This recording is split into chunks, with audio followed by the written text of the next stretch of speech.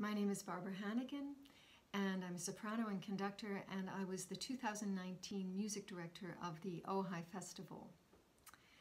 I have incredible memories of the festival last year, of the rehearsals and the performances of such varied repertoire, of the birds, of the light, of 4 years of planning the festival with Tom Morris, and also of the audiences.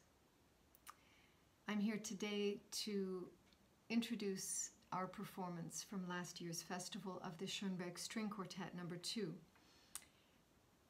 a piece for string quartet and soprano, and certainly a pivotal work of the 20th century in which Schoenberg was crossing the threshold between late Romanticism and modern music.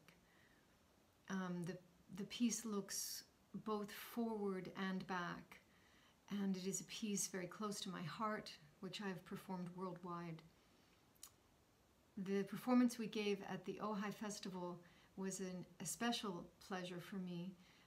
It was the first time I ever got to work with the JACK Quartet, a group of young musicians who I admire and who I had always wanted to work with. So it was really a thrill from the first rehearsal of this work with them until the end of the performance, to share this music with such a group of high-level musicians. The final lines of this work from the poem of Stefan Georg are, "I am but a spark of sacred fire, a whisper of a holy voice."